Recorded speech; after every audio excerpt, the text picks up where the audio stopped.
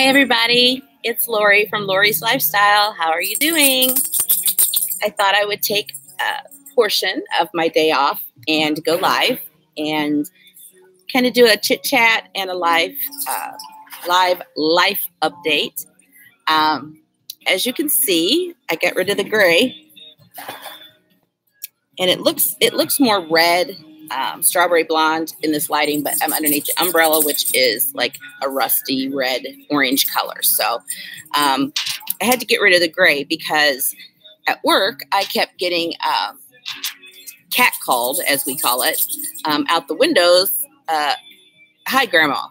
So yeah, that did it. I had to get rid of the gray. So hopefully everyone is doing well. I don't know where you are in this big world. I am in Florida, via Indiana, I guess. Still loving it here. It's beautiful.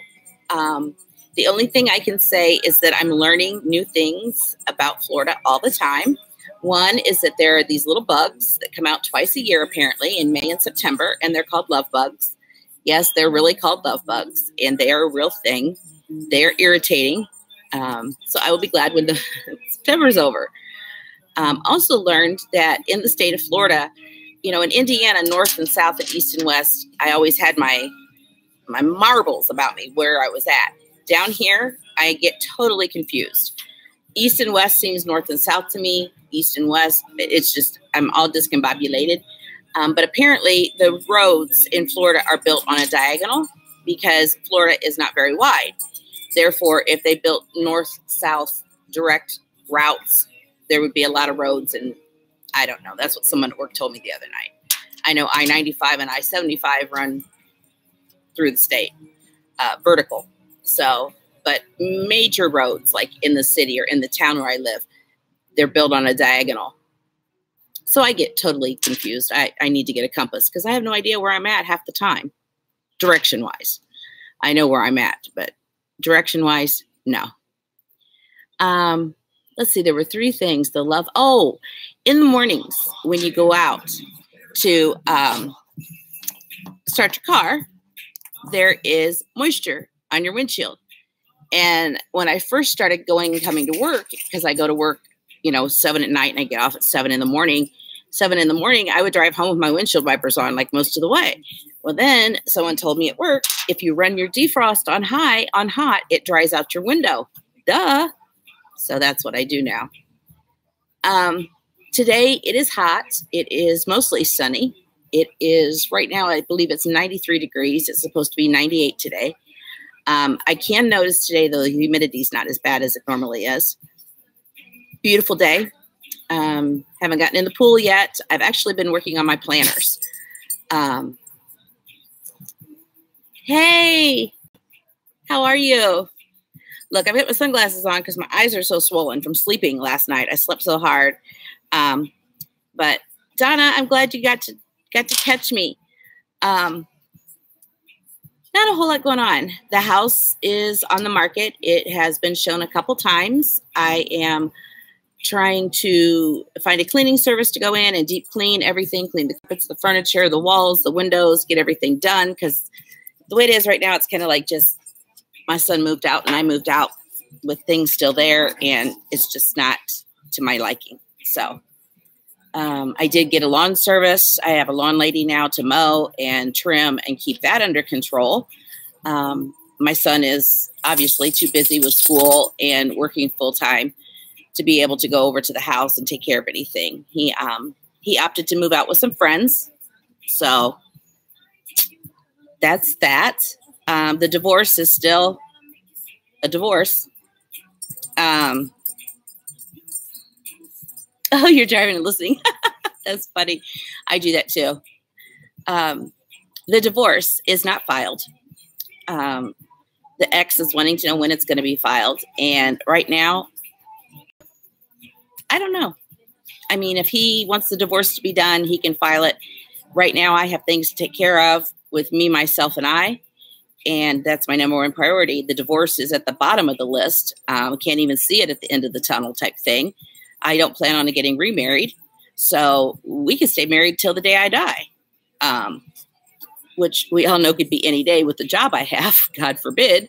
But yeah, that's where that's at. I know I'm still married on paper, but other than that, I'm really not married. I am, let me see. Oh, my romance, my social life. There is none. I was married 13 years to this individual. It was 13 years, July 10th. And we split up on Christmas of 2018. So, yeah, not a real big hurry to pay out money to get a divorce. For what? I am not dating. I have not met anyone. I'm not trying to meet anyone. Dating or getting involved in another relationship is just, again, at the end of the tunnel. It's not something that I'm looking for. No, he'll get good Social Security benefits off of me, Donna. He's actually on disability, so he can draw off of me, which is just dandy. He has the attitude that life is good being on disability and you don't need to try and better yourself, and why not just get by? And that's not the life that I wanted. So obviously, if you work hard, you can play hard. And I work my ass off. Right now, the pay period ends on Saturday morning at 7 a.m. and I am at 100, almost 200 hours for this pay period. So I'm over 100 hours of overtime right now. With the hurricane and having inmates brought into our facility, they lifted the cap on overtime. And I'm working. I'm getting that overtime as long as I can. Normally we can get 72 hours overtime per pay period because we're short-staffed. But like I said, with the hurricane, the dog is chasing the vacuum in the pool. That's the barking noise that you hear. But normally you can only get 72 hours overtime. So with the cap being lifted because of the storm, I am cashing in on all the overtime I possibly can. 16-hour work days, back to back. Get that money. It's all about the money. Money is not the root of all evil. If you're like me, when money is about bettering yourself and bettering your life and saving and preparing for retirement. You know, it was a real shock and a real slap in the face when I went through orientation and the good retirement that they offer through the state of Florida. Well, some people say it's good, some not, but it's an investment type deal. And most people retire with over $500,000, $600,000 or more in their retirement fund. I'm too old for that to happen, for me to gain that much money in such a short period of time. So I chose to do the regular state retirement, which is after 8 years, I'm vested, and then it's a retirement that carries on forever for you. Whereas if you do the other one, hold on, just let me. Sorry, had a phone call. If you do the retirement that you bundle all this money, I mean, if you figure out how much you spend to live a year, that $600,000 goes by. It's spent really fast. So there's a lot of people that have worked, retired, and are coming back to work because they've ran out of money in their retirement fund. So I can't get in on that one, and I guess it's okay. But other than that, that's life right now. Work, sleep, wash uniforms, starch uniforms, shine boots, and pray when I go into work and pray when I come out. It's a difficult job. I can't say that anyone can do it because they can't. You have to be very hard. But at the same time, you have to realize that these people are human beings. They're not animals. And as long as they show me respect, I show them respect. They cross that line, they get locked up.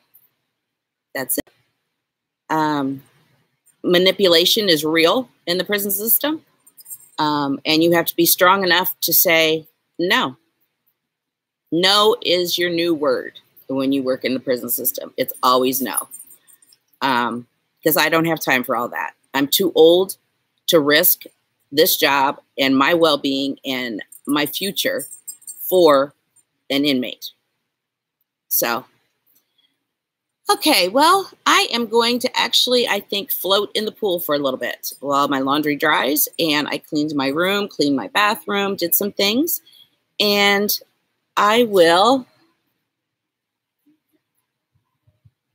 not a correctional officer before.